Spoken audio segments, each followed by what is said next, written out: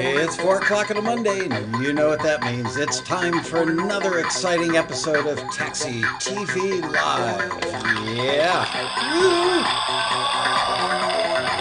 Woo! Welcome to the big show. Thank you, fake band. Thank you, fake audience.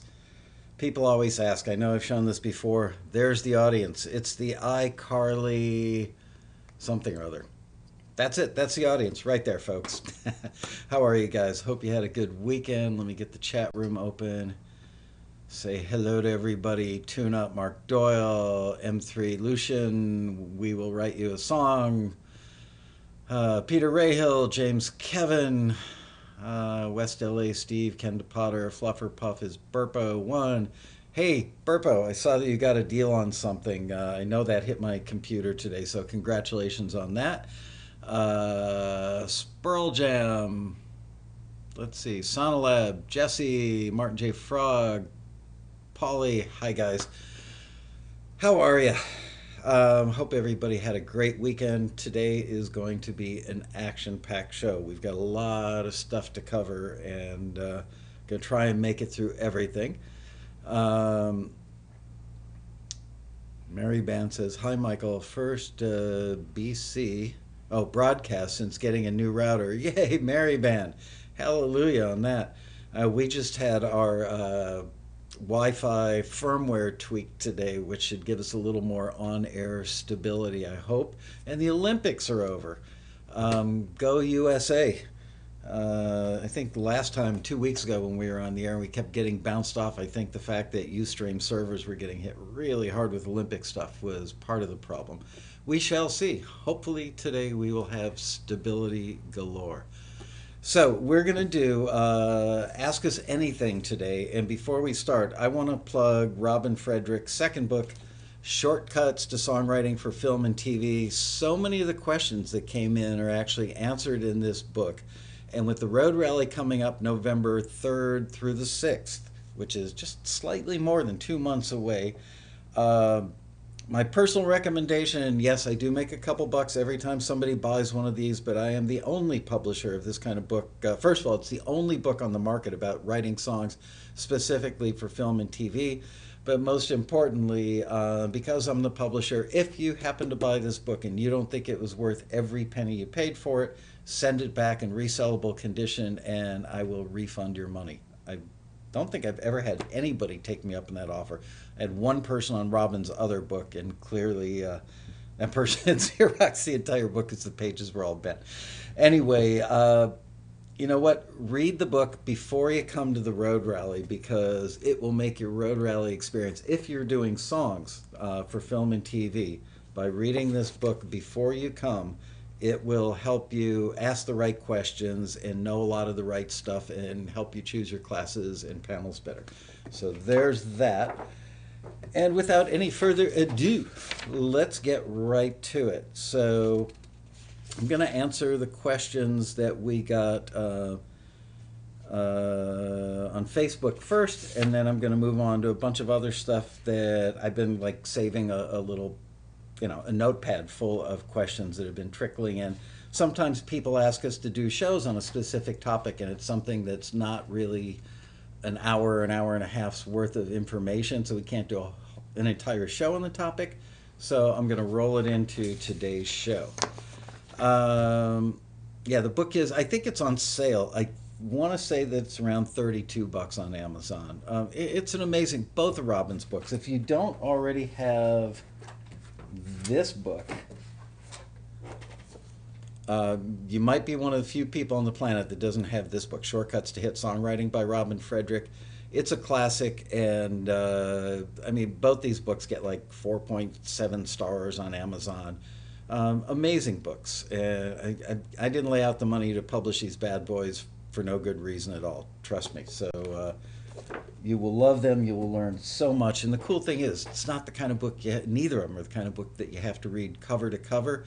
Kind of book that you want to look through the table of contents and check things off and go, oh, I need help with this, I need help with that.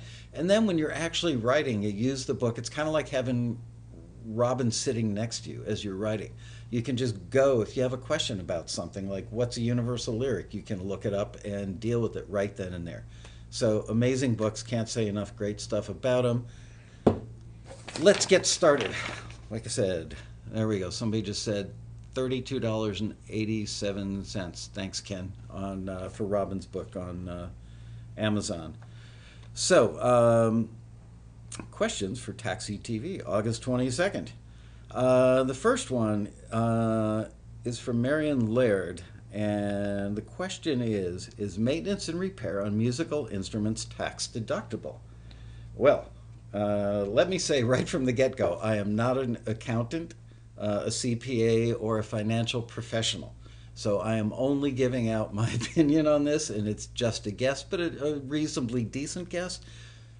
My recollection is you can't write off business expenses for a hobby, but you can if you've got a business going. If you're making, let's say you're making, I don't know, a couple $1,000 a year from your musical endeavors, and you've got to do equipment repairs, I'm guessing, and again, underline the word guessing that that probably is something that you can deduct from your income or deduct it as an expense because you're making money.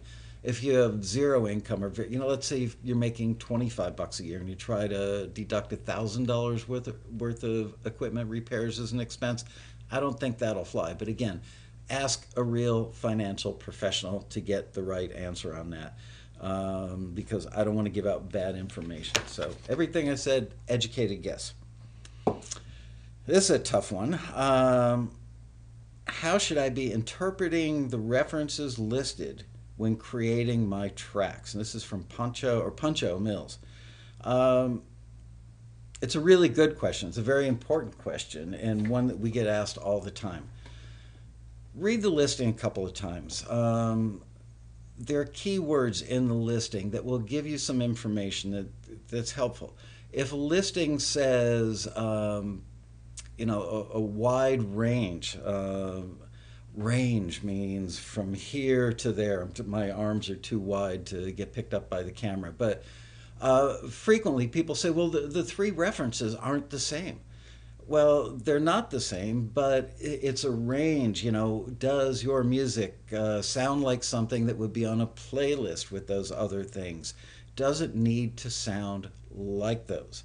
But if you had a friend come over and the friend said, hey, let me plug in my iPhone and play you some music, and the music was, top 40 radio pop, with a female vocalist, anything that would be in that range would be what they're looking for. If they're looking for something that's a little closer, more specific, we will tell you that. We don't like to run listings where they're looking for, let's say, an exact, I don't want to say a duplicate, but, a sound-alike of something. Sound-alikes can get you in trouble, especially in this scenario. If, let's say, an ad agency has reached out to a particular artist and tried to make a deal to use that artist's song in a TV commercial, and they couldn't make a deal.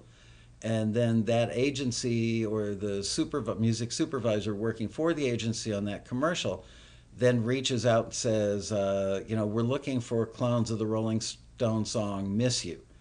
The Rolling Stones are going to sue somebody because they're going to say, or the publisher of the Rolling Stones song are likely to sue somebody because they're going to say you tried to copy it. And of course, you could play the game of, was there intent? Was there, I forget the other thing, did you have access to it? If you're telling people to go ahead and clone something, you're asking for trouble. So generally speaking, we don't get those listings anyway, but sometimes there are people in the industry that are looking for something to replace something. It's a safe bet to say you could match the tempo. If it's a song, let's say, with conga drums, and the tempo is 128 BPM, and it's got great, like a great R&B guitar sound with a Strat. I mean, you can match some of that stuff. That's like a general feel, but you don't want to try and get, like two or three notes away from the melody. And if it's got a ooh ooh in there, have an ooh ooh in yours. I mean, when you start playing that game, you are asking for trouble. So when you see the references, it's usually a really good idea to read the sentence that's right before the references that will end in a colon. And I'm desperately looking around to see if I've got a listing, which I don't, sitting near my desk. Normally I would, but I don't want to sit here and go through. What the hell? I'll go through a pile of stuff. See if I've got one. Nope, don't have one in that pile. Okay, but we tell you if it's a range of stuff. Sometimes the three references may line up pretty closely. And so listen to those three and go, okay, it's pretty obvious that they're looking for something that sounds pretty close to these, at least close in spirit or vibe. Again, not a ripoff. But if it's three female top 40 hits and they all start out with a very sparse verse and then have a lift into a big pop chorus that's got a female vocal and it's keyboard driven and has kind of an EDM beat, and they all three have those things, that are similar. Look for the similarities and go, okay, I get it. That's the nature of what they're looking for.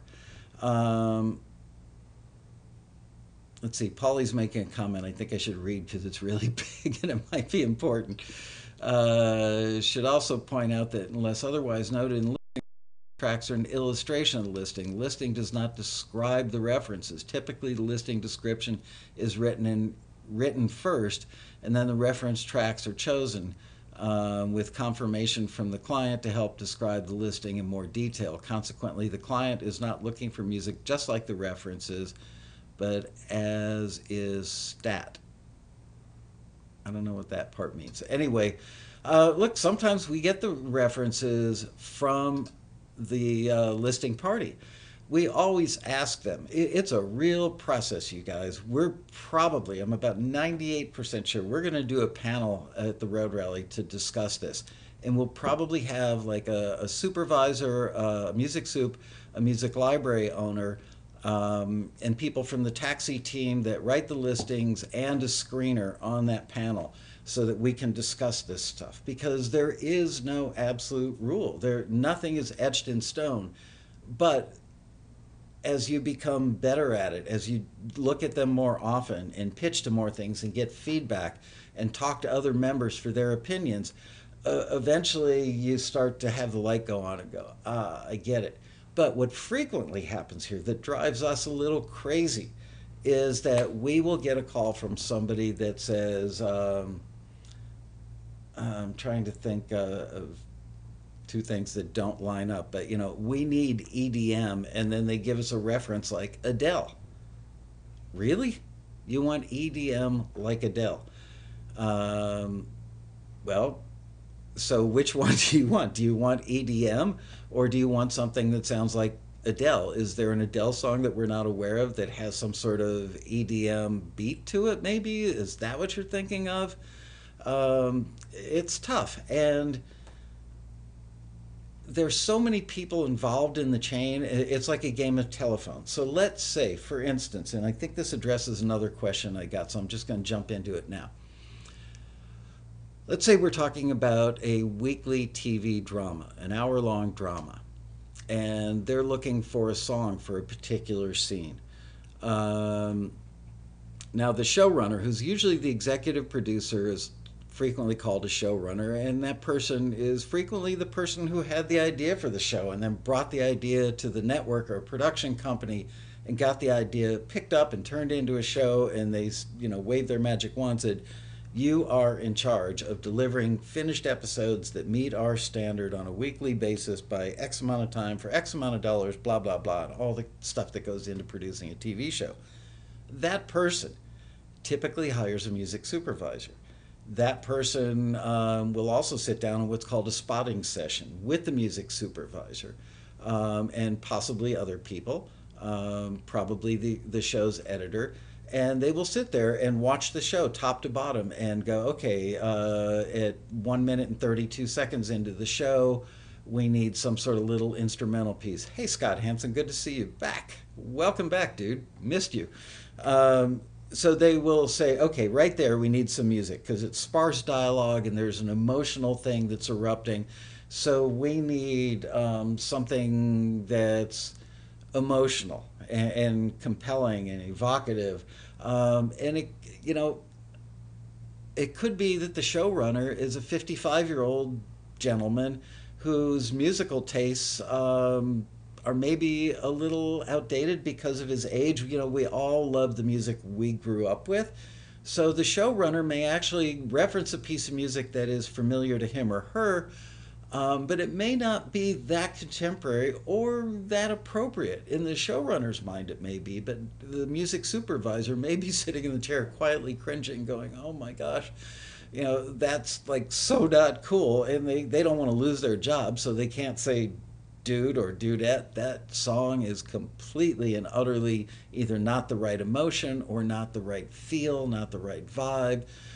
It could be a song, you know, that's got a very positive, emotionally upbeat, major chord kind of vibe, happy thing going on, when the scene is emotionally evocative of something sad, you know, some weighty life decision that's being made. And really, what you need is something that's a little slower and not happy and really introspective and might have minors or ninths or sevenths or something in it that makes it sound more, gives it more gravitas. Um, so the music supervisor then has to make the showrunner happy, and also pick the right thing for the show's vibe, for the scene, you know, to make it work. So the music supervisor has to translate that, and they'll be politically adept, let's say, and say to the showrunner, you know, we need something that's got a little more introspective emotion. You know, I love that song that you picked out by Radiohead, that you just suggested. And we can try that against Picture next week, or, you know, in a couple of days when we sit down to check the stuff out. But might I also suggest that we try XYZ song by this artist or something like that? Because I think that it's going to make your character, we're going to develop a lot more empathy for the character. We're going to feel what that character is feeling. And it's going to make the scene even more poignant. So let's try both and see which one works, okay? So then the music supervisor is then going to reach out to two or three or four or five publishers, some music libraries, which are also publishers, but there is a little bit of a difference between a straight up publisher and like a film TV publisher, frequently referred to as a music library. They're going to reach out to Taxi. They may reach out to individual songwriters that are friends of theirs or people they know whose music they've used in other episodes. And now the music supervisor has to translate that into what he or she thinks is going to work for the scene, because that's their first allegiance. Does it work in the scene and work with the story and the picture? They're also going to try to make the executive producer or showrunner happy. So now it could get even one step further down the road, and it could be that it's gone from the executive producer to the music supervisor who's done that translation or interpretation. And then the supervisor is going to reach out to, let's say, half a dozen publishers and libraries. We're going to get a call from one or two of those companies, and now they're going to try and interpret what the supervisor is looking for. So there is a game of telephone that waters it down, and by the time it gets to us, very frequently, I mean, more often than not, we get requests like something like Adele, EDM. And we're scratching our heads going, what the hell are you talking about? Now, we obviously call them back or email them back and say, which one is it? Is it Adele? Is it EDM? Or is there something that we're missing? Is there an Adele song we're not aware of that's got an EDM base to it? I mean, you know, the basis of it is EDM. And they don't like to be pestered. All music library owners would rather be, as publishers in general, would rather be sending out emails, fielding phone calls, or making phone calls to license the music rather than answering a bunch of back and forth questions. So we have to be very careful in how we word what we're asking and get right to the point, make it very clear. And we know that we've basically got one shot, because if we take two or three shots on clarification, they might think, why the hell would I want to keep running listings with Taxi? It's way too much work. But what frequently happens is when people in the industry, be it library owners, music supervisors in particular, on rare occasions, sometimes the executive producer, the director of a movie, like indie film directors, are like, wow, I can't believe this listing you guys wrote. It's so detailed. It totally says what I was trying to say. You guys just said it much better. So we put a ton of effort, a ton of time into it, and then you guys get it. And I know that people are scratching their heads, even though we've done all this work to try and simplify and be very direct. And, we try to give you every possible bit of direction we can. But we can't throw in every little detail and tell you how to write something. We do sometimes on commercials, but, we don't sit there and say they need a song that's got an eighth note bass line played in an octave below where you would normally play it. Use open chords versus bar chords. Try inverting your chords. That's so much detail that we're practically writing it for you. And frankly, if we could, we would. But we can't. So listen to the references and just know that all this stuff went into it. And we do the absolute best we can. And frankly, I don't think anybody else in the industry even comes close. When I see briefs, which are what the industry calls those little things they send out, like a music supervisor will send a brief out to publishers or music libraries or Taxi. A lot of times the brief says, for that same scene, uh, we have an introspective emotional scene and we need something like Adele. What about Adele? Do you need something down tempo? Do you want it moody and introspective? Do you want it hopeful? Because, Adele can do a song that's hopeful or kind of down. Do you want it rangy in the vocal and like with a big lift and a lot of like anthemic, pride built in there? Or do you want it with a little hurt built in? So there's so much that goes into the soup. And there's no way to ever make it perfect, but we come as close as anybody can, I believe. So hopefully that helps.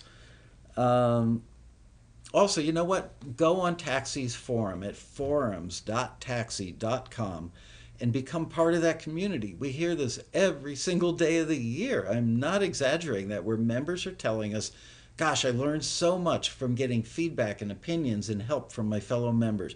So if you're having a hard time interpreting a listing, go on forums.taxi.com, look for the listing section, and post a little question in there that just says listing number XYZ123. I'm seeing this as looking for blah, blah, blah. Do you guys think I'm on the right path, or are you interpreting this differently? And you'll get some consensus from other members. Don't take the answer that necessarily resonates with you the most and is like the first one that you see. Oh, that person thinks just like I do. Again, look for consensus, because it's very possible two people could be interpreting it the same way, but uh, what's the word I'm looking for? Crowdsource it. Okay, you want some consensus from several people, but that is a huge thing. And just know that we go to every possible extreme we can to give you guys the right information. All right, next one is, what is the best length for a song? And this comes from Glenn Johnson. Best length for a song, typically 3 to 4 minutes. Could it go 3.5 to 4.5? Yeah. If you're getting up to 4:45 or 5 minutes, 5.5 minutes, I mean, there are a few genres that go that way. Typically, a radio pop song is 3-ish minutes to 4-ish minutes. So I hope that answers the question. That was an easy one. Here's another toughie. This one is from Moxie McGee. Love that name, Moxie. I love alliterative names. What are the specific guidelines of what constitutes broadcast quality? We've done at least two, if not three or four shows over the years about broadcast quality. So go to our YouTube channel or go to our Ustream channel and look for older shows on broadcast quality. broadcast quality can be a range of things because there is no, I can't give you a one sentence description that applies to everything. If somebody is looking for um, moody lo-fi singer-songwriter for a particular scene in a TV show, and the references are other moody lo-fi singer-songwriters.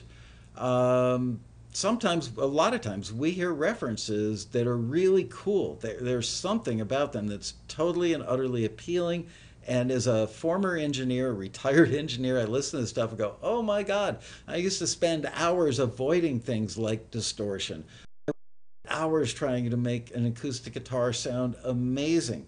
I would spend an infinite amount of time, whatever it took, to make a vocal sound just awesome.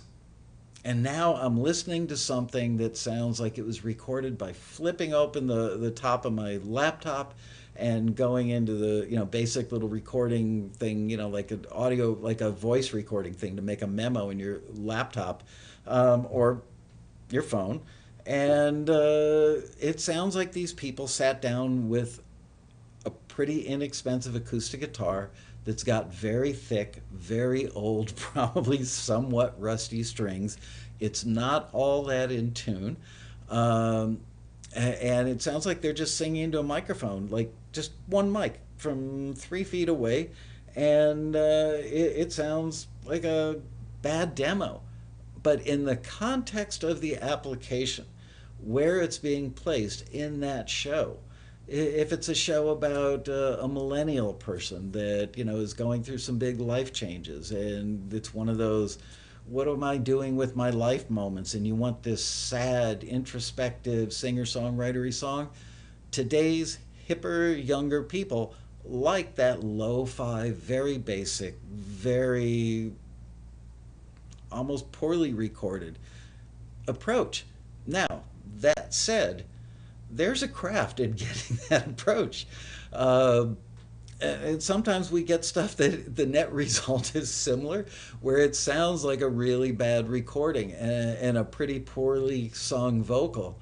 And it's clearly not crafted to capture that live, lo fi, stripped down, contemporary, indie, millennial appealing approach. It just sounds bad.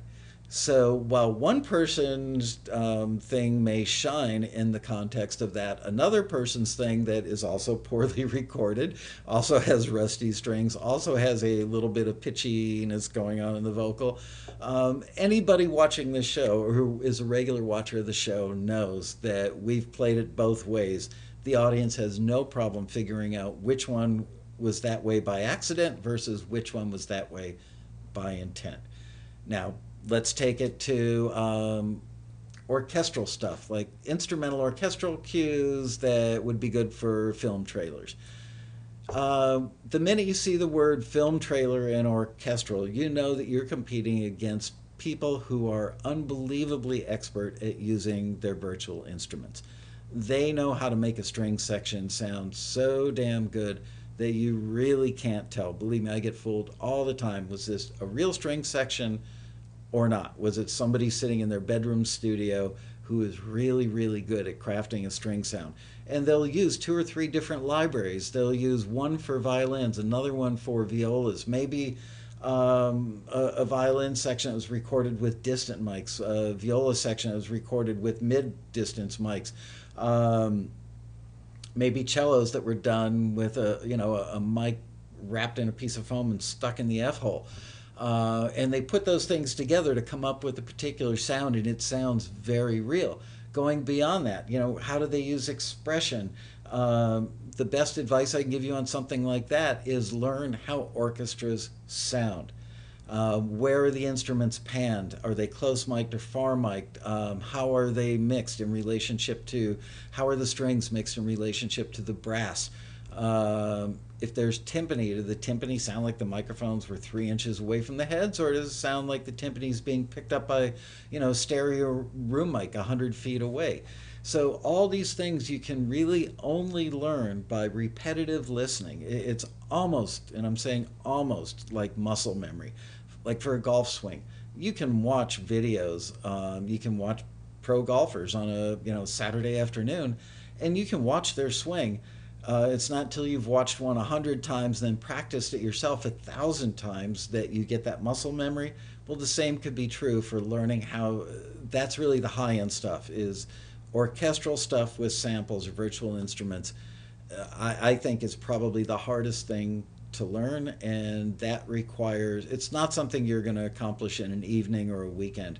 It's something that I know some of our members that have been doing this stuff for years and years, and the stuff that they're doing today sounds better than what they were doing 2 years ago, and what they were doing 2 years ago sounds amazing.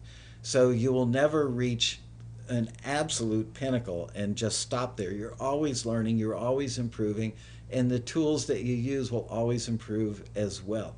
So now the flip side of that would be using 5-year-old samples from an inexpensive library, or even worse, using the stuff that comes stock with your keyboard. And this is no slam against Casio, but for some reason people often say it sounded like a Casio. And that probably goes back to the old days when Casios sounded like a Casio. They've improved dramatically over the years.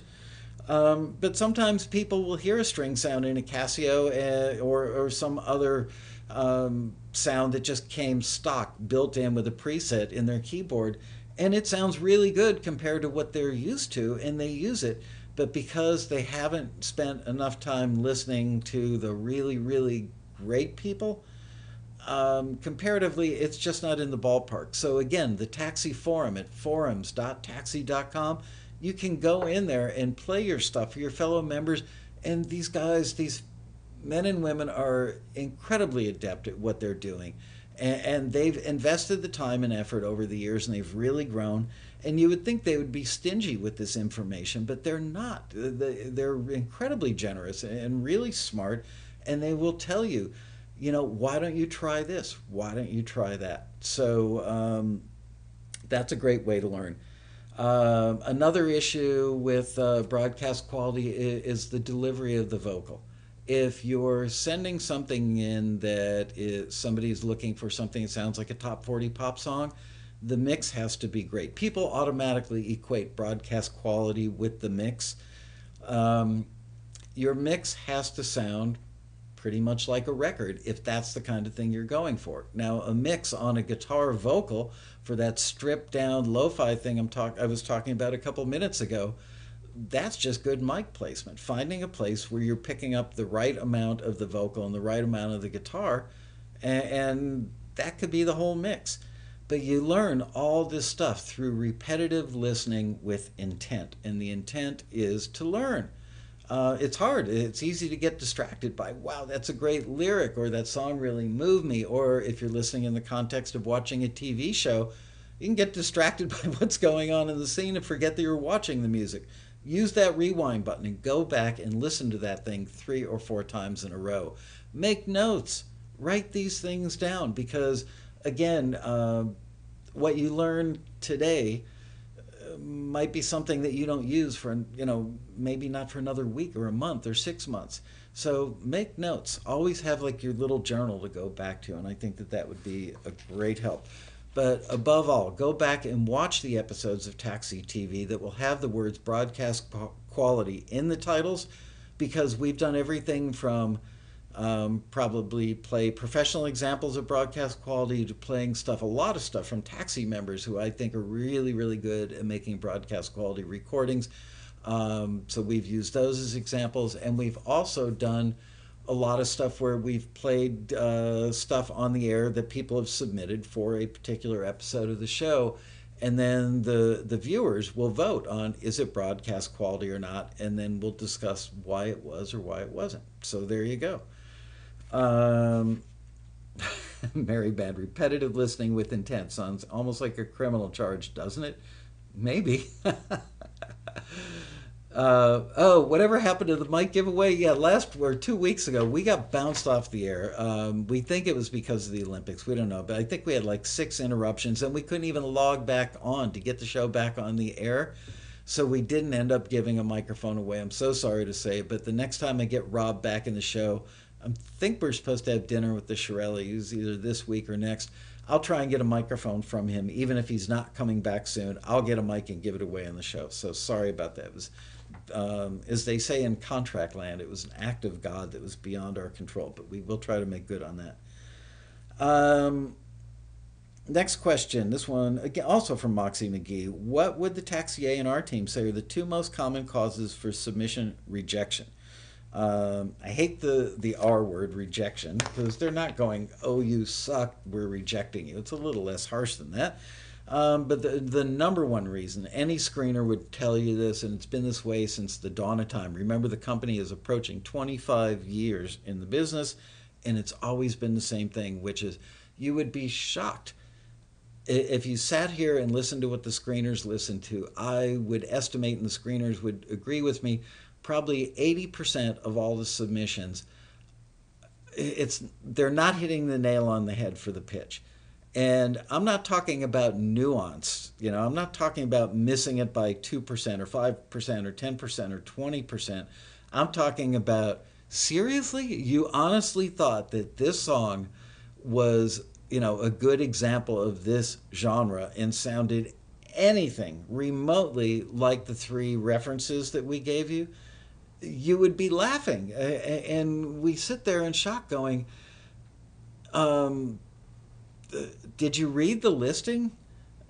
We think that what happens, and we see members talking about it on the forum and on Facebook. They'll say, yeah, I knew it wasn't really a good submission, but I went for it anyway. And I think people hope that my song is so good and so wonderful that they just won't care, that the music supervisor is looking for a down-tempo emotional ballad, and I'm sending something in that's happy and bubbly and emotionally upbeat, but it's just so damn good. They're going to hear it. They're going to want to put it in their show, which could not be further from the truth. And I'm talking film and TV placements right now, obviously. They need what they need. And it's you can't take a square peg and put it in a round hole. You can't take a sad, introspective, or depressing scene and put a happy song in it. I don't care if it's the best happy song on the planet. It's just not going to work. So that is by far the number one reason that people don't get forwarded by Taxi. The number two reason,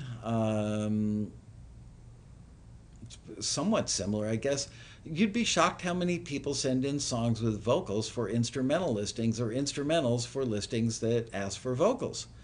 So that's another reason we sit around scratching our heads going, did they read the listing at all? We really think that sometimes people, it's like one or two words pop out in the listing. They're like the eyeballs on those old cartoons, when I don't know, Wile E. Coyote sees the Roadrunner and the eyeballs go, wah, and come flying out, like almost like 3D right at you. We think that words in a listing trigger some sort of response, kind of like the response when you see, chocolate at the checkout stand at the grocery store, and you go, oh man, I'd love some dark chocolate. Where it's an impulse thing, and people see a word. It could be the word sad. And it might say that they're looking for, I'm pulling this out of the air, but an up-tempo punk song with a sad lyric or storyline to it. And they go, oh, I've got a song that's sad, and it's about when my ex-wife divorced me, left me for another guy, and I was left homeless, and it was just devastating. But it's not the right genre. If they're asking for whatever, genre A, and you give them genre D, yes, there might be some sad component, but it's just not right for the listing. So it goes along the lines with what I said earlier, for the most common reason, which is just not nailing the listing, but that impulse submission. Finding one thing and you go, I've got a sad song, and then just ignore everything else that the listing says. Some of the companies that try to compete with us run listings. We laugh at them. They know they live or die by their submission fees because they don't pay screeners. So every dollar that comes in for submissions is cash flow, maybe even profit. And so they want to get as many submissions as possible. They're not filtering the stuff. And and very frequently they will split the submission money with the listing party, which has to make you wonder how real the listing is anyway. But they will put out listings that we sit around here just cringing when we see these things. It's like, really? Looking for happy songs for a commercial. Really? Happy songs for a commercial. What kind of happy are you talking about? Are you talking about fun, goofy happy, like childlike happy? Are you talking about I'm so happy we're in love?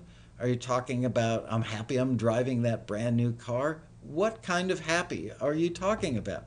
But they just put out a listing. It says looking for happy songs. Everybody thinks they've got a happy song.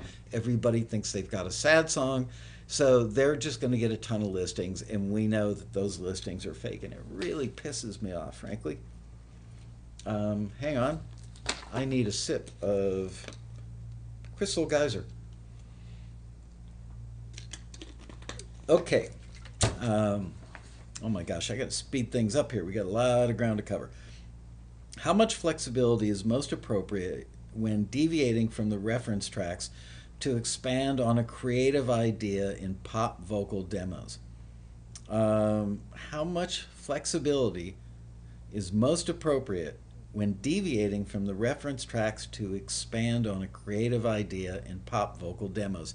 Again, read the listing like 3 times. Go on the forum, the Taxi forum, and get some feedback from other members.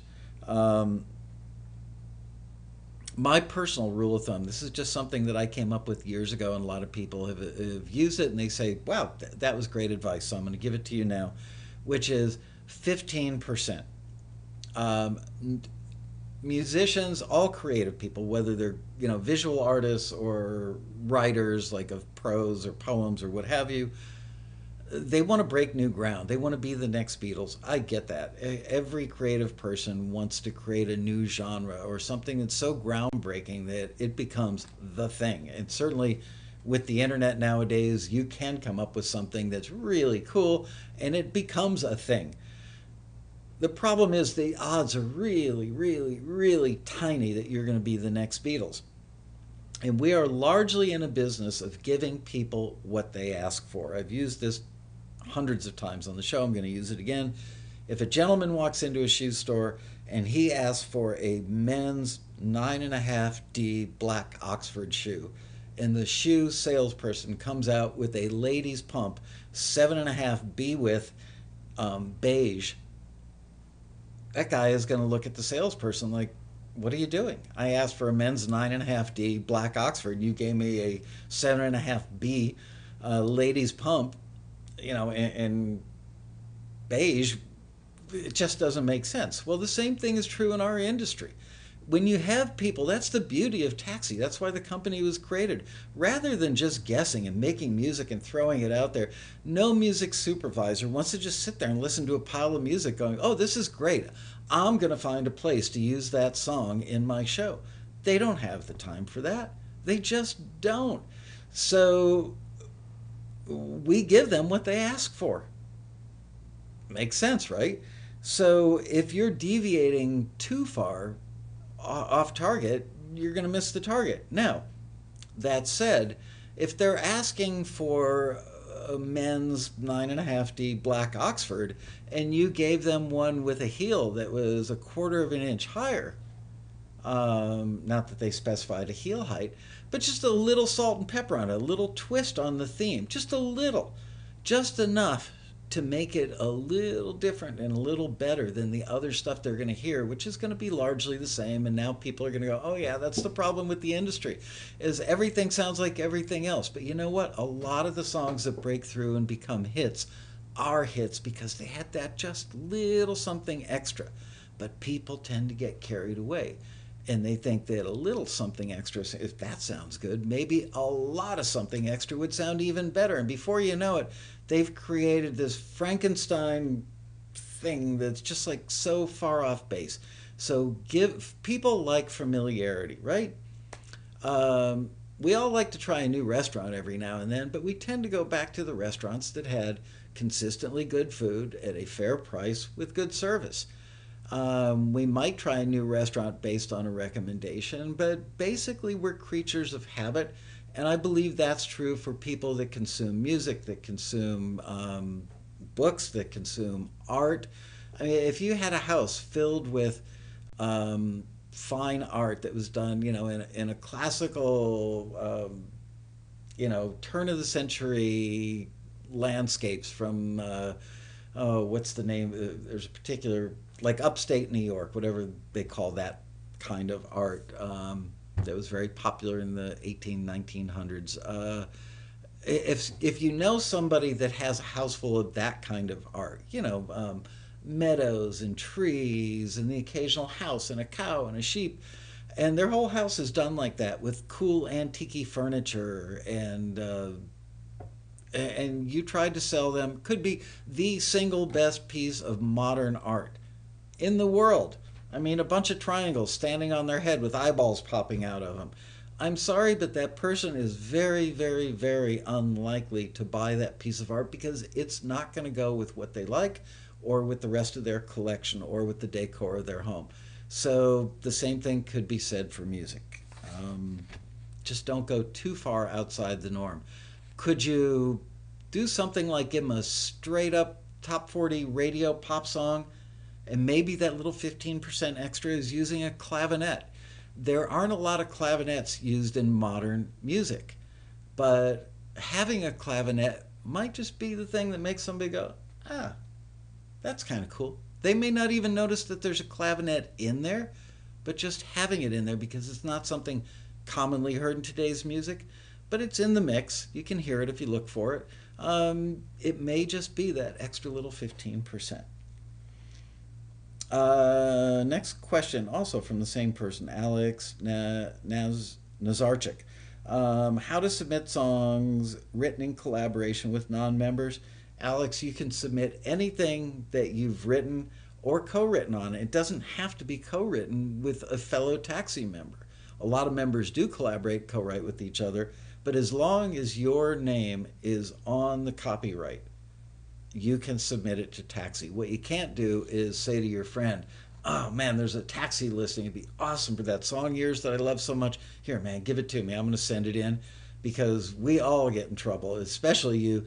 If it gets forwarded by us to a music supervisor, excuse me, and the music soup goes to license it, and then they find out that it wasn't in fact Alex that wrote it, it was Alex's friend, that music supervisor is not going to look kindly on you, that situation, or Taxi in the future. So anything that you've written or co-written with anybody, and it doesn't matter if there are 3, 4, 5, 6 writers on it, you can submit it. Sorry, got to take another swig. Okay, moving on. Is it recommended to resubmit? Is it recommended to resubmit a track that has been returned if the artist feels it's on target for a different listing? I'm thinking the artist is a member. Or should that return track just be taken off the shelf? Hell no. You know what? Like I said, 80% of the time people get returned because it just wasn't a great pitch. It wasn't that on target. Absolutely, submit it over and over, because if nothing else, you're going to find out how not on target it is, what it might be on target for, and you're going to get opinions. One of the things, a complaint that we've always had at Taxi is, I get back this feedback from your screeners and they never give me the same feedback. Well, of course not, because they're all looking at it through a different lens. One person may be looking at that song for a scene in a TV show. Another person may be hearing the song for a pitch for an artist like Jason Derulo for a record label. Another person may be looking for it as a pitch to a music library who's looking for pop songs. So each one of those screeners is screening in a different context and for a different circumstance. So they're not going to give you the same feedback because of the lens that they're looking through, number one. And number two, if when we listen to stuff on Taxi TV and I ask the viewers to give their opinions, the opinions, yeah, you'll see people that agree with each other, but you'll also see a really wide range of opinions. And frankly, the viewers of the show were pretty darn good at giving solid advice. And it's funny, we joke on the show, myself and the viewers, all the time that it's so much easier to judge or critique or analyze somebody else's work than it is your own, obviously, because you can be objective about somebody else's and clearly not objective about your own. Anybody who can be objective about their own work is a better person than I am, a better person than maybe many of us. So I think that, yes, you want to submit it. If it's been returned for 3 or 4 very similar listings, then lay the critiques out on the dining room table and highlight the things that are the same because you will very frequently find common threads. And that's the thing you should probably improve. And you know what? We hear this all the time from our successful members that that's what they do is they look for common threads and then they also go on the forum and the taxi forum and they look at the forward section of the forum and they look to see which songs did get forwarded for that listing, and then they will go in and search that member and search that song and listen to it and go, okay, so my song had a vocal that was about a B plus or A minus. Their vocal was an A plus. That's a difference. Um, my drums were right out of the can and pretty uninspired. Kept an even, steady beat, but not that cool. Not breaking any new ground, by adding a shaker or changing up the hi hat figure in the pre chorus or whatever. So look for those little nuanced differences. Combine that with the feedback you're getting from the screeners and keep submitting. At some point with some stuff, you go, okay, I've beaten this horse to death. It's never going to get any better. Sometimes it is just best to walk away from something. Okay, moving on. Oh, I didn't put names on these. So I don't know who they came from in most cases, but what's the difference between scary and tension? What's the difference between scary and tension? I think this person was asking, I think I got this one maybe from the forum, or maybe I had it in my pile of old questions that I hadn't yet answered in a previous show. But the difference, in my opinion, between scary and tension is there can be all kinds of tension cues. I think we're talking about instrumental cues here. There can be all kinds of tension. There could be on The Bachelor, figuring out which bachelorette is going to get the rose. That's one kind of tension cue. Um, a game show. I can't think of a good game show right now, but game shows where they're trying to see, how many people, in the audience when polled had the same answer as the person who's the contestant on the show. That'll probably be a little goofier, but still, it's tension music. Um, think of gosh, what was the show? Dun dun dun dun dun dun dun dun dun dun dun dun. Dun. That's a form of tension music. It doesn't always have to be orchestral, a string thing. It doesn't always have to be, some sort of weird, distorted, creepy guitar. It sounds like, a rusty nail being dragged across the screens. They're all different forms of tension. Now, the thing that separates, in my opinion, that separates tension from scary is scary. Certainly wouldn't be that kind of, cute game showy kind of tension, or it wouldn't be a Bachelorette Rose kind of tension, but scary would probably be more akin to the orchestral kind of tension or Trent Reznor, Atticus Ross kind of tension. But scary, in my opinion, has maybe a bigger build and crescendo at the end and a payoff. Scary cues usually have a payoff because something happens. I probably just blew up everybody's ears. Sorry about that. The payoff is the axe that falls, the knife that gets plunged into the chest, the person who jumps out of the closet, Um, that sort of stuff. Not going to happen in a game show. Sometimes tension in the case of a TV drama might just be that the person has made a wrong turn down the wrong alley late at night. Um, it's scary and it's tension.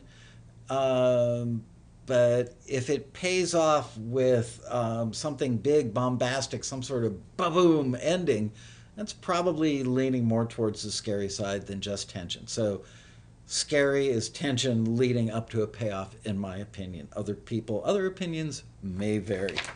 I'll probably go back and watch the show tomorrow and go, oh crap, I could have answered that better. Anyway, I hope that works.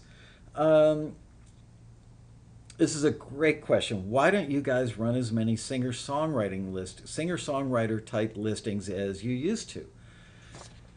Um, it's long been a mainstay of Taxi singer songwriter stuff. The last 4, 5, 6 years, man, it seemed like the industry, the film and TV industry in particular, couldn't get enough singer songwriter stuff.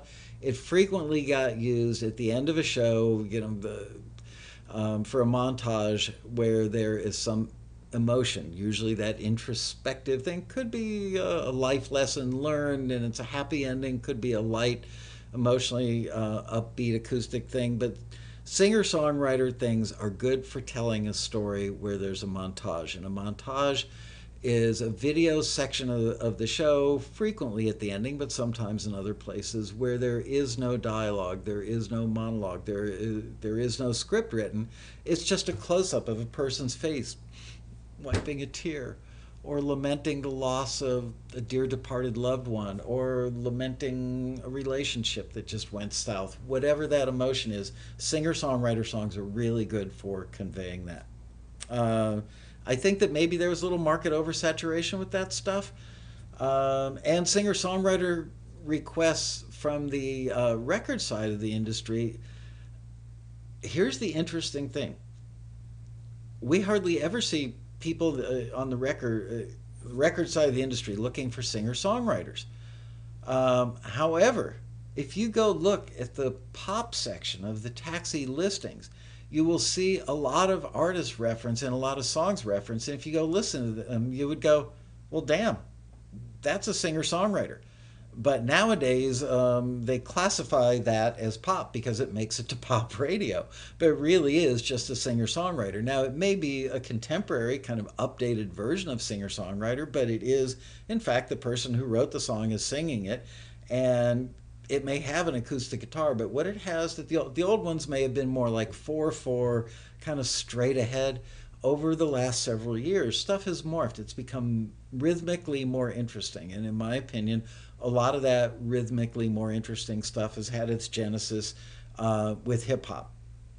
Hip hop beats clearly have made it to the mainstream, and people, Colby Calais was one of the first people to do it. I think maybe Jack Johnson did it several years ago, where they started combining what I would call like a soft hip hop beat. It could be um, done on a cajon, one of those wooden boxes that you beat on. It could be done with brushes on a snare drum.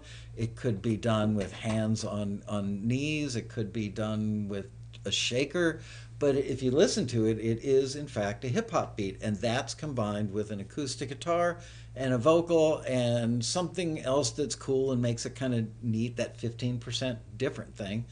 And now you've got something that's called a pop song, when really it is truthfully singer songwriter.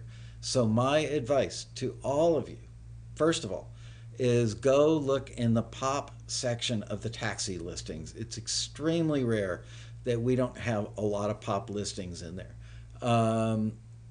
And some of them will, in fact, when you listen to the references or look at that artist and see what their latest hit is, oh, that's really kind of a singer songwriter song. So, same thing, slightly changed with a different genre name. Also, so many of our members who are, let's say, pure singer songwriters, uh, don't even go look at the instrumental section. They just don't go there. I don't do instrumentals. And I get the logic, I understand it, but you know what? Go look at the instrumental section, because it's pretty common for us to have listings where somebody is looking for singer songwriter style instrumentals.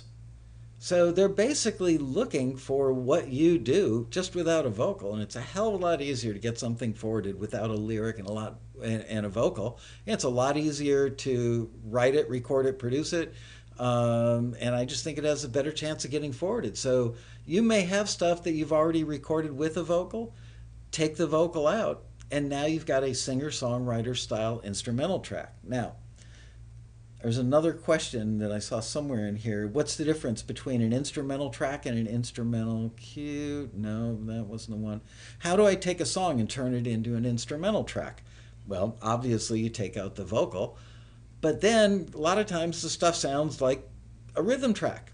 It sounds empty because there's no main melody and there's no vocal delivering it. It becomes very uninteresting, and it's now just chord changes over bass and drums and maybe a keyboard and acoustic guitar.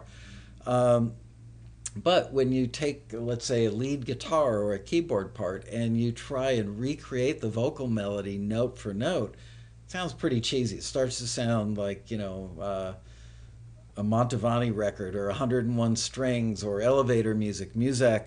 So you don't want to do that. What you want to do, I think, my personal opinion, technique that I've heard that works quite well, is paring the melody way down.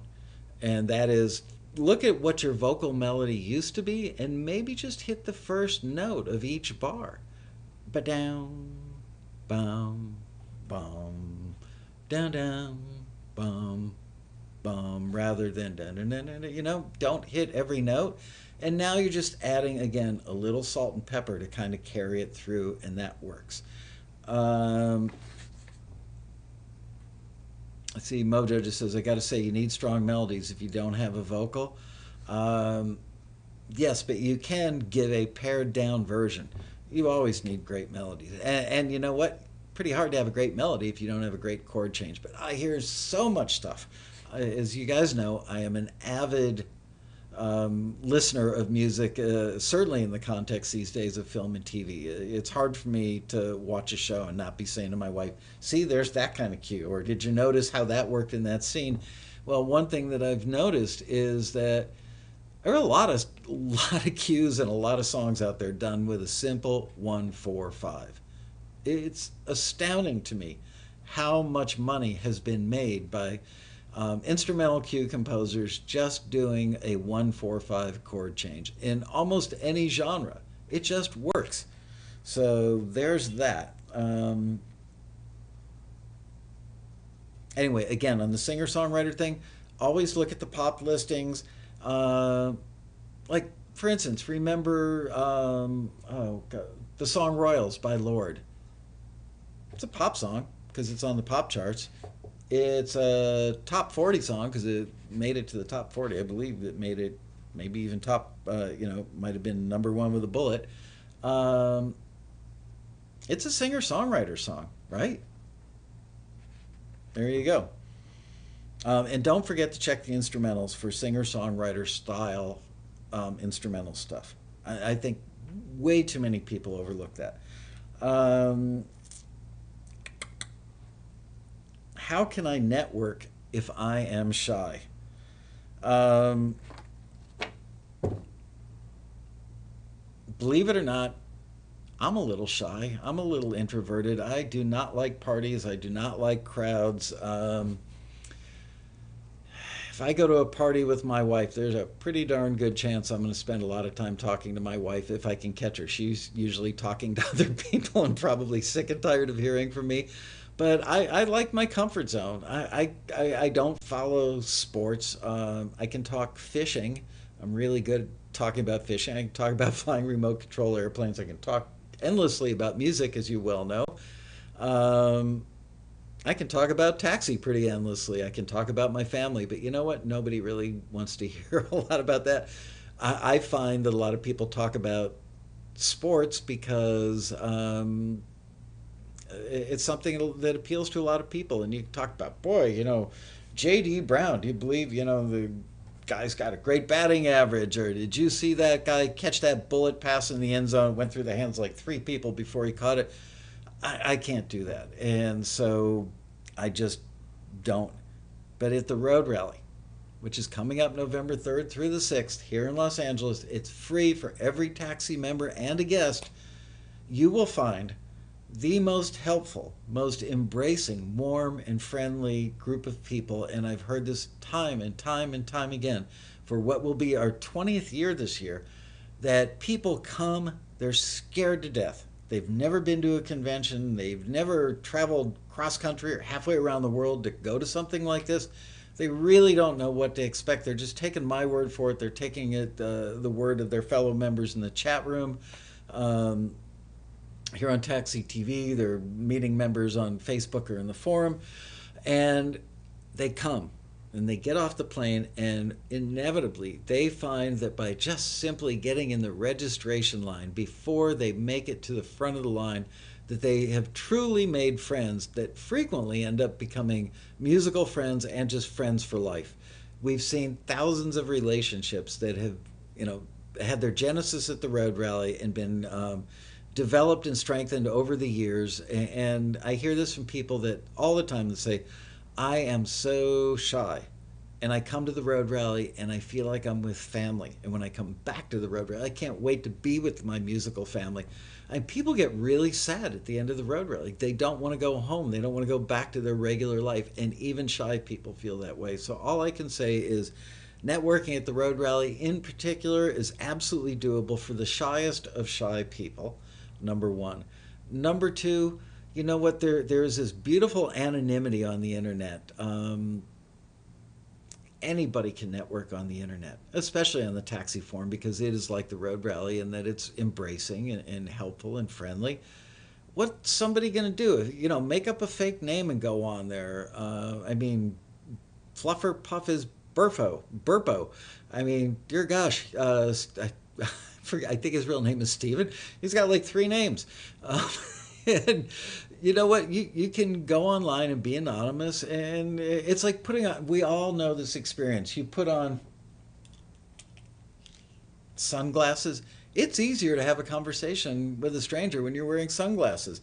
It's really easy to have a conversation if you put on a mask and go to a Halloween party. It's amazing how people become different with a mask on. Use the internet as your mask. So, it's more up here. I'm not a psychologist.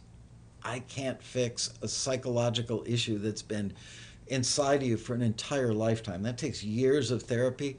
But for something, just simple shyness with not a lot of other stuff going up there in your, what's the word? Cabasa, I think.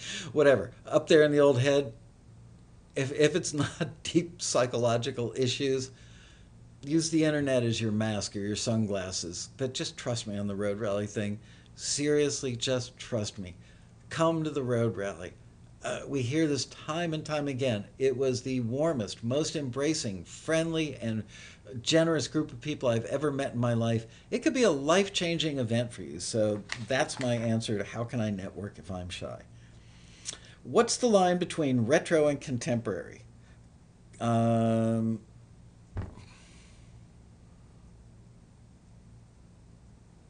Okay. You'll see a lot of taxi listings that say, looking for contemporary music with a retro vibe or retro influence. You see that a lot in taxis listings. Obviously, retro means back in time, right? It's a retrospective, I think is the full word.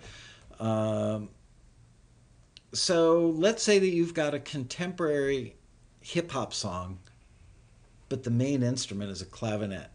Back to the clavinet. Love clavinets. Thank you, Stevie Wonder, for making the world love clavinets. So now that contemporary, it's got a contemporary beat, a contemporary melody. The vocal phrasing is contemporary. It's not all starting on the ones, the melody is contemporary, and I'm the last person in the world to tell you how to write a contemporary melody, but there is a difference between an old 80s or 70s sounding melody and a contemporary one. So it could be that you've got an amazingly contemporary production, but maybe the vocal melody is a little retro in that it sounds like it was inspired by a melody that would have worked in the 80s. Or maybe it's just part of your production, your arrangement, that you've got a clavinet in there. So retro inspired just means there's some aspect of it that's a little bit of a throwback. So that is the difference between contemporary and retro. Now, full on retro is something that sounds like a modern day R&B soul song um, would be. I'm so terrible with artist names, but um, Marvin Gaye. If you had something that sounded like a Marvin Gaye song, that would be retro, and not just retro influence, but if you fully did it in the style of Marvin Gaye or somebody from that time period, that's retro. Um, if you had a contemporary R&B soul song, and maybe you just had like a Marvin Gaye vocal delivery vibe going on, that's retro influence. So I hope that helps. Again, it's the kind of thing where there is no pat answer that applies 100% of the time that will work in every instance, but you can really learn this stuff by repetitive listening with intent.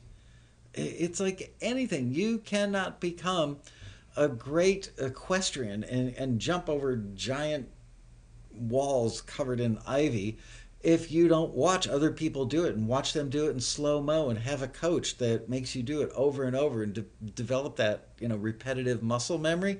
The same thing is true with this. Listening opens up all the doors, but you have to listen with intent. What am I listening for? I'm not listening for enjoyment right now. I'm listening for work. I want to know what makes this sound retro influenced. So listen, we hand it to you on a silver platter in the form of the references that we give you, the links to the references. If the listing says retro influence and we've got 3 references, sit down and click on those links and go, where is the retro influence in this song? And I think that that will help it become clear. It's a nod to something old. It's a tip of the hat to something old.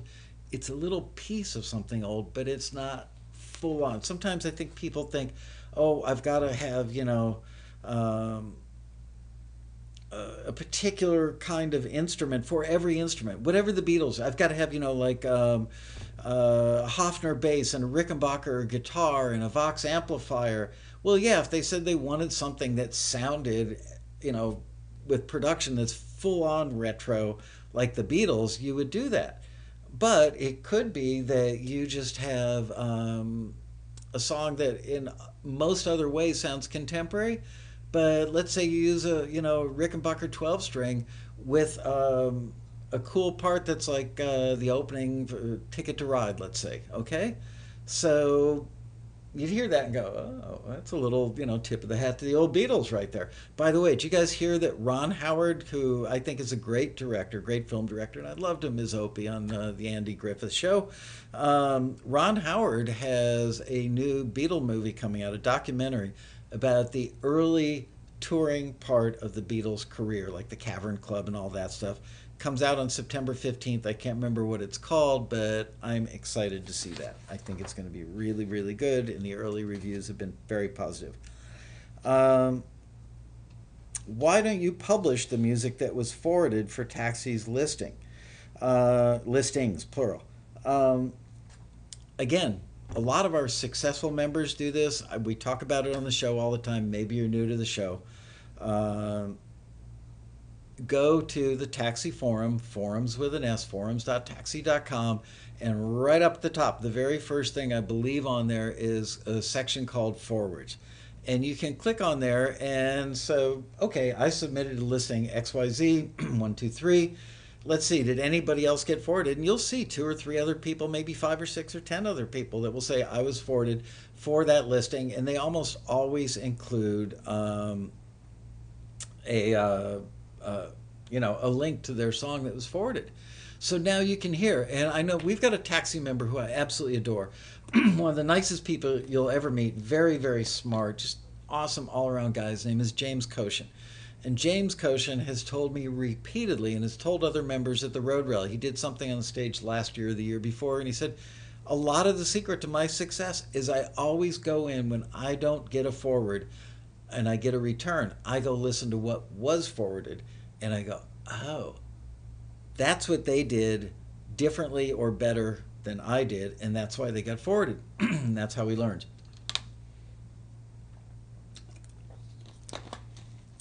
My wife and kids will be happy because I'm not going to be doing too much talking at home tonight. It's going to be a silent dinner at the Lascaux residence. We also now publish, we've been doing this for a couple of months. If you go to blog.taxi.com, I forget the producer Bria will post this. Oh, I don't know if maybe she can post the URL. I know that you guys can't post URLs, but we now have a daily posting on our blog of these are the members and the songs that got forwarded for this listing.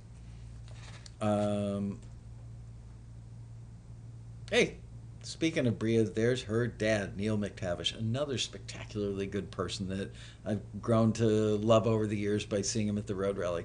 Hey, Neil. I just do that. I did. Ooh, I really got to pick up. Actually, I'm kind of doing okay. What decides the kind of music they need for a particular scene and how they do it?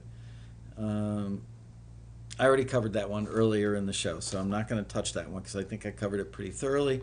Here's a great question. What's the difference between a buttoned ending, a stinger ending, and a non-faded ending? Okay. All three are non-faded. It means that they end on a beat, usually back to the root note or the tonic, maybe a gin and tonic if they're having a really good time. Excuse me. A buttoned ending, non-faded ending is a little lackluster. It just ends. Boom. That's a buttoned ending, or a faded, non-faded ending. Sorry, non-faded ending. Just ends on a note. Doesn't fade. A buttoned ending, in my opinion, is a little more definitive. It's like, boom, there's the end on that note. You know it when you get there, okay? It didn't just happen. It happened with some intent. There's that word again.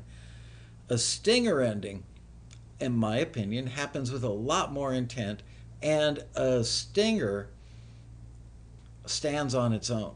You could take that ending or some portion of that ending, maybe the bar leading up to it, if you needed like a 3-second stinger, or you could just take, boom, the last beat.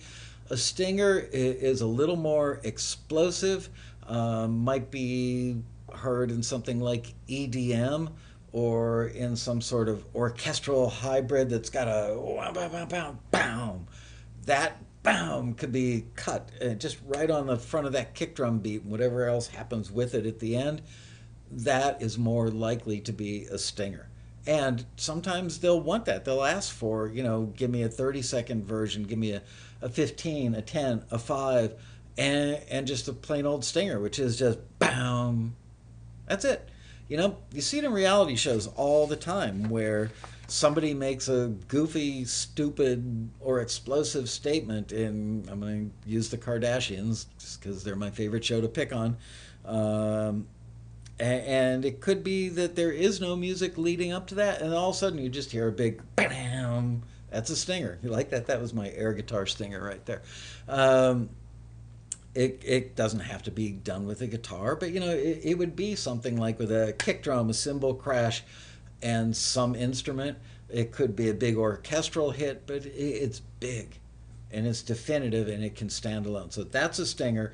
A buttoned ending is, you have no question, it just ended on that beat, but maybe not as big. And let's see, a non-faded ending is just something that doesn't fade. Let's say you're doing a solo acoustic guitar track, and you just, end it on a chord. That's it, just the last chord. It's a button ending, but it's also just a non-faded ending. If it were like a really big chord, it would definitely be a button ending. For a really big chord, it might be a stinger ending because you might be able to use it on its own. Um, what types of songs work best for film and TV? Um, it's a moving target. I'm going to whip out the book and plug it again. Shortcuts to Songwriting for Film and TV. You will learn more in this book than you can possibly imagine, by the wonderful Robin Frederick, who wrote Shortcuts to Hit Songwriting, and which is a universally loved book and a bestseller. Um, what type of songs work best for film and TV? Um, hard to give a really concise answer for that. The ones that make money, those are the best. Um, the ones that don't conflict with a storyline because they've got they support or evoke an emotion. Um, could be happy, could be sad, could be introspective, could be quizzical. We've done a couple shows on emotions and moods. So one that helps to support or create, usually support a mood or an emotion. Um, Trying to think what else makes a song great. Lyrics that don't conflict. You know, I've used this example 1,000 times. I met Susie under the arch in St. Louis on a steaming hot July afternoon. That doesn't work well. It's easier to describe what doesn't work well than what does. But a song that says, "When I met you, my whole life, became great." A simple, basic expression of wonderfulness. That works a lot better than giving us all the detail of why you feel wonderful. Look, you watch TV commercials, and so often, nowadays, so much of it is instrumental. But if it's a song that's being used from anything from, a new iPhone to laundry detergent to uh, a copying machine to carpeting to cars, maybe, to cool little snacks for kids. A song that just talks about being happy and just repetitively uses the word happy and is bubbly and happy and upbeat and has nothing more than, a really cool, probably female voice in that context. Not necessarily, but probably. And a ukulele, that can do it right then and there. So, what's the best? This is such a tough one. That's like a whole show. What type of songs work best for film and TV? I will tell you one thing right now, because trends do get followed. Uh,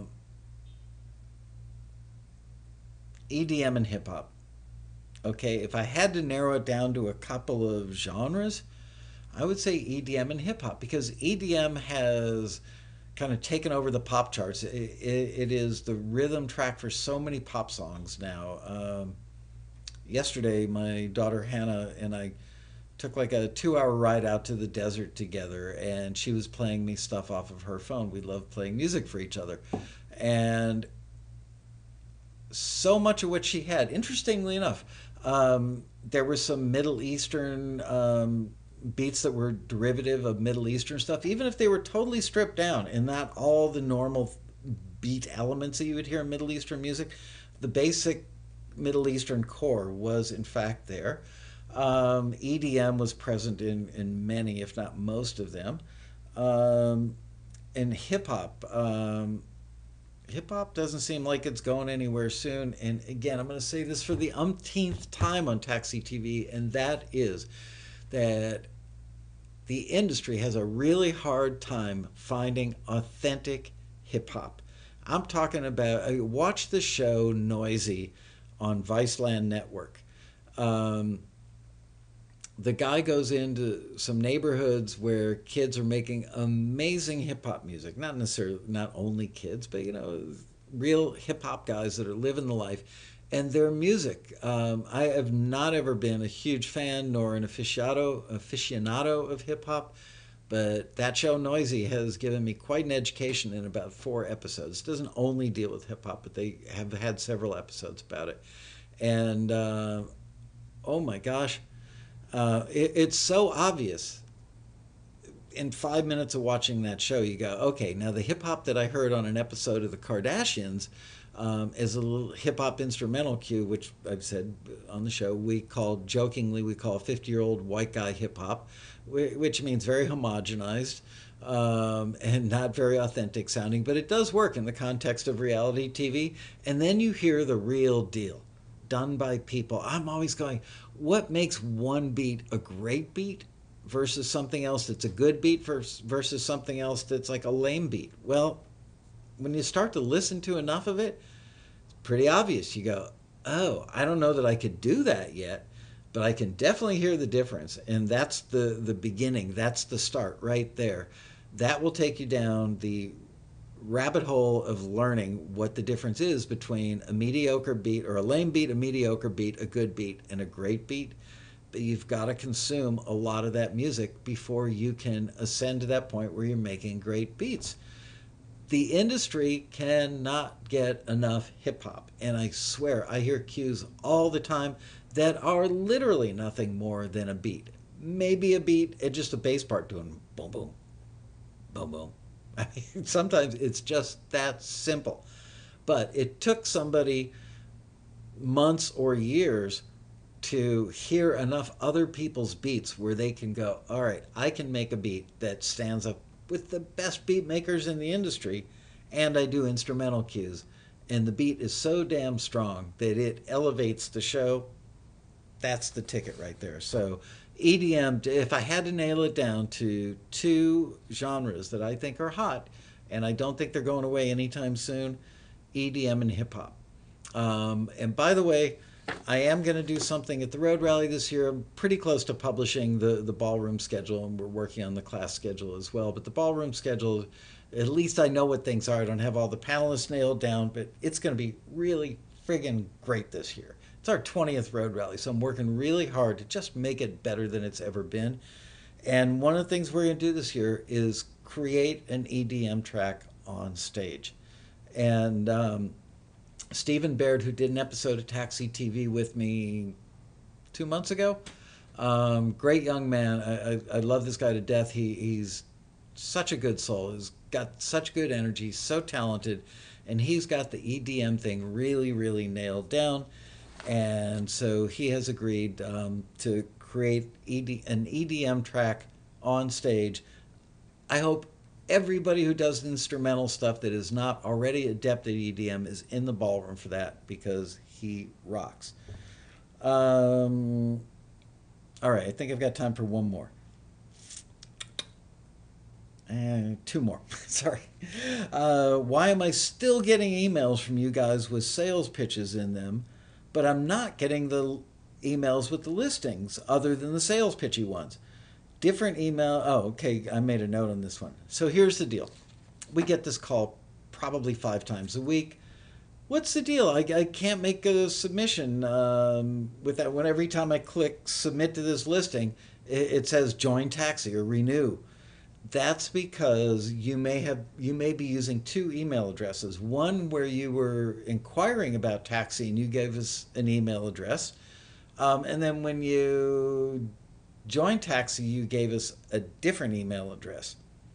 Our email system takes you, let's say it's michael@taxi.com, and I've inquired about joining taxi, and I'm on the email list and I see the listings but can't submit yet. And then one day I say, you know what, it's time for me to join, and I join. When I do that, it automatically takes you off of that first list and puts you on the paid member list. Automatically does it. But if I used michael@taxi.com for the inquiry, and then I used michael.lasco for my membership, you're going to be getting 2 emails a day, one for the inquiry people and one for the member people. Now, I personally took a phone call the other day because the phones were ringing like crazy and people were out to lunch, whatever. And I got a call from a gentleman that says, I haven't gotten listings from you guys in like 2 months, 3 months. I don't understand why. They just quit showing up. And as soon as I went to one of the staff members that deals with issues like that every day, this happens all the time. It's amazing how many people inadvertently click the unsubscribe button. I think that they think maybe they're just closing the email, or whatever the reason, they click the unsubscribe button and then they call us up and I want a refund because I don't get your listings anymore. I don't get your emails.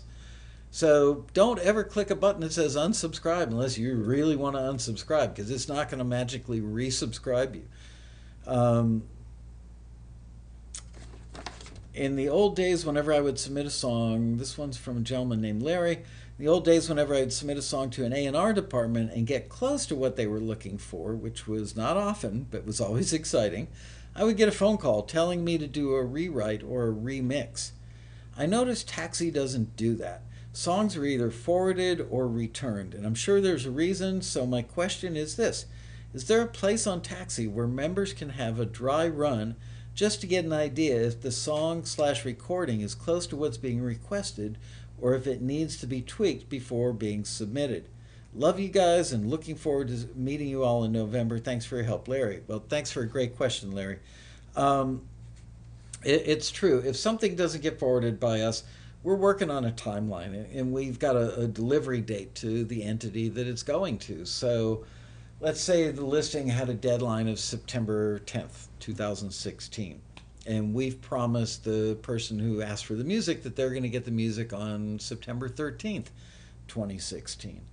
Um, we don't have time, or there isn't a timeline available for us to notify you on September 11th or 12th. Hey, Larry, your song was pretty darn close. You know, if you tweak this or you tweak that, um, then we would forward you, because people are going to say, oh man, you're right, you're right. Okay, I'm going to fix that part and then I'll get it right back to you. People being people are not going to hit those deadlines. And who's to say that the tweak that they're going to make is actually going to make it substantially better or better in a way that we could forward it? We can't hold up all the other stuff or the timeline of the person on the receiving end. But there is a solution for you, Larry. And the solution is go to go to forums with an S, forums.taxi.com, and go to the peer-to-peer section. It is such a great tool that so many of our successful members swear by. They go to peer and they submit something, and they submit the text of the listing that they're thinking about submitting this song or track for. And then they put up a link to the song or track and say, what do you guys think? I would say the information you're going to get from that is largely going to be on target. Not only are people going to say, yeah, it's a good fit for the listing, or it isn't, they're going to tell you if it's not, what they think you can do to make it better. Again, don't take one person's opinion, crowdsource it a little, look for commonality.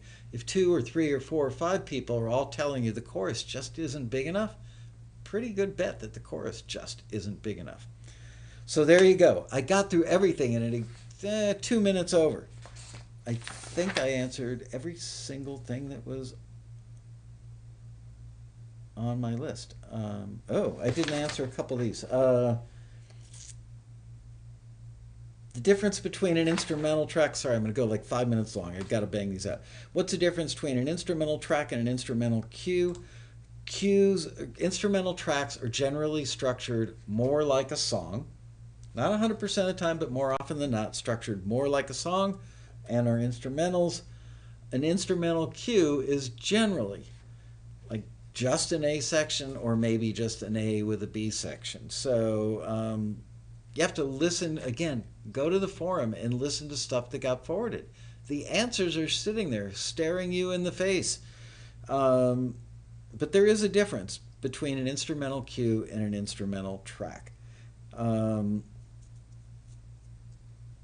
How many submissions does the average member make per month? Honestly, I haven't checked the numbers in a while.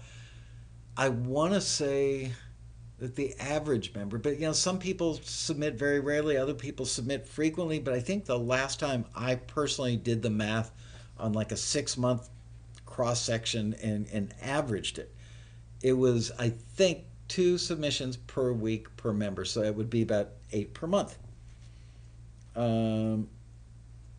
I think I covered everything else.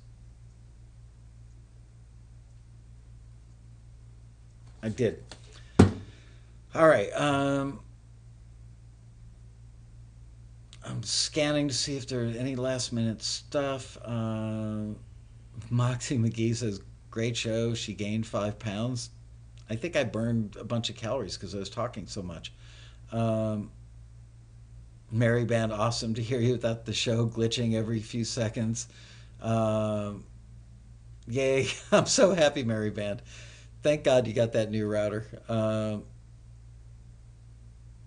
Charles Wilson says he tries to hit 3 to 4 a month. Um, Mojo says peer to peer on the forums is the best way to crowdsource opinions on your music's suitability for any given use if you're specific about the use. Yes, always include the full text of the listing. That's the way you're going to get the best answer. Um,